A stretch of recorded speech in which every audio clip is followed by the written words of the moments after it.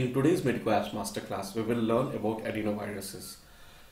Starting with the classification, it belongs to the double-stranded unenveloped DNA virus category. There are around 50 serotypes of adenoviruses. The morphology, as already said, it's a linear double-stranded DNA. It is non-enveloped and its form is of a space vehicle or hexagonal in shape. Also, it has a potential to be used as a vehicle for gene therapy. Adenoviruses, the pathophysiology is the infection of the mucoepithelial cells. The infection, generally the root would be respiratory, fecal-oral, or due to close contact, and these are the systems which is generally infected because these are the systems which will have mucoepithelial cells, the respiratory, the GI, conjunctiva and cornea. So there is a direct cell damage which leads to the following kind of infection: common cold and coryza. This is one of the most important points because the most common cause of common cold is adenoviruses.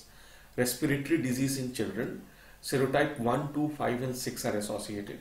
It also causes acute respiratory disease in adult. Serotype 4 and 7 is involved, and acute respiratory distress in military recruits. Serotype 4, 7 and 21 is involved. Also, pharyngoconjunctival fever, serotype 3 and 7 is involved. Eye infections, it causes follicular or swimming pool conjunctivitis where serotype 3 and 7 is involved. It also causes epidemic keratoconjunctivitis where serotype 8, 19 and 37 is involved. It can cause gastroenteritis or diarrhea where serotype 40 and 41 is involved, and hemorrhagic cystitis where serotype 11 and 21 is involved. One of the most important points is oncogenicity. Now, serotype 12 and 15 has been found to be causing sarcoma in baby hamster, but till date there is no evidence of any kind of oncogenetic activity in humans. This is a very important point, and repeated questions has been asked on this, that adenovirus has no evidence of oncogenicity in humans. Let's come to the diagnosis. The diagnosis is mostly clinical. Viral culture may be used. It's very slow but may isolate pathogen.